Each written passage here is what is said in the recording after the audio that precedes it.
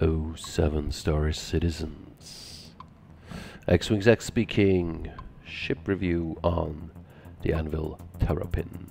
It's a medium heavy armored reconnaissance and scanning exploration ship. It's heavy armored, it's heavy and has a big signature, so you're easy to spot and to find.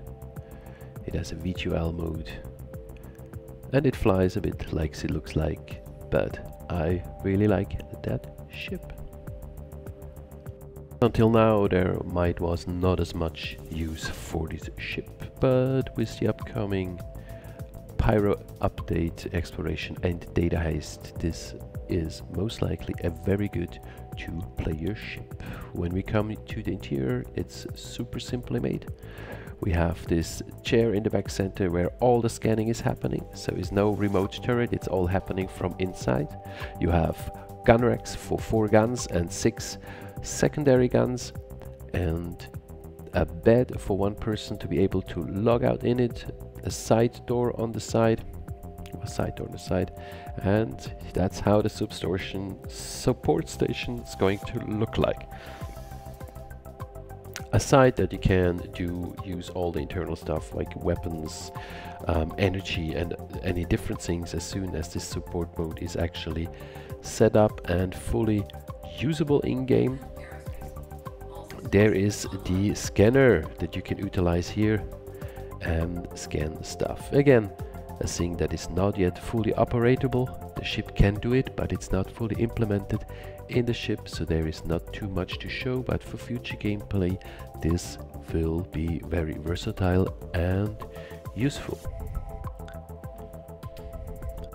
And as we step out of the ship, we see the thrusters on the side with a heavy V2L mode as well.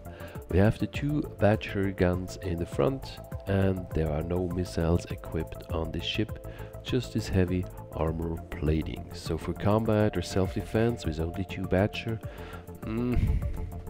bring an escort, bring a good escort while you do your reconnaissance and seeing what's needed.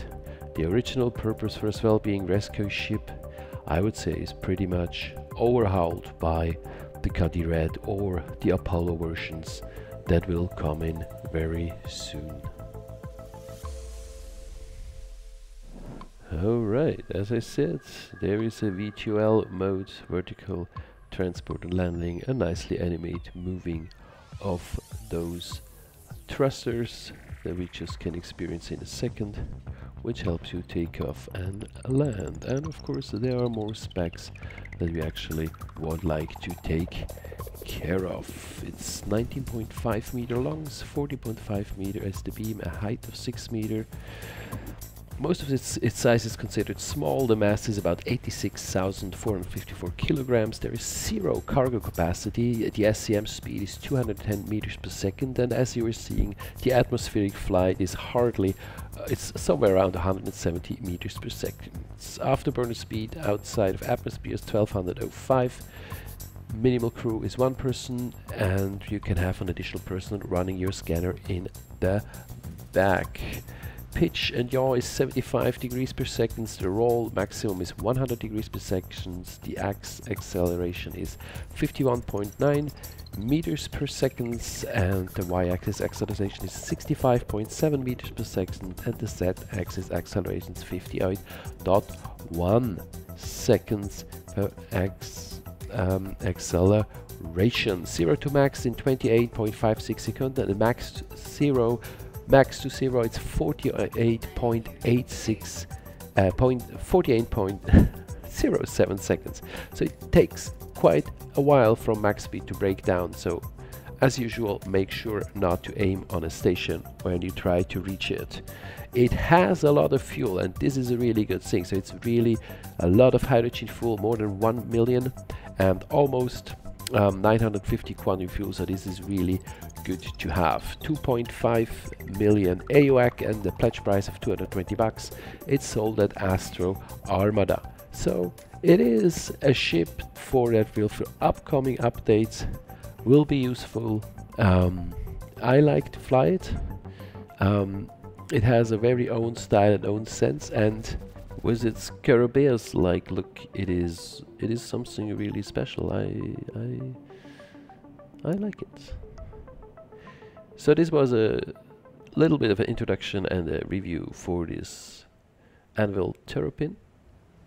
I hope it was helpful. If you have questions or comments, please add it down in the comment section, and like and subscribe. I look forward